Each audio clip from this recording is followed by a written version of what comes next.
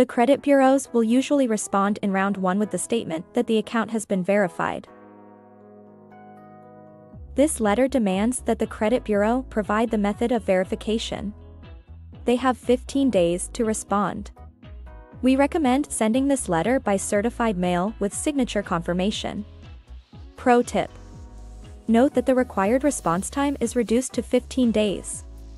Once this letter goes out, mark your calendar, and if you do not receive a response within 20 days, then respond with the collection verification if no response or late response letter.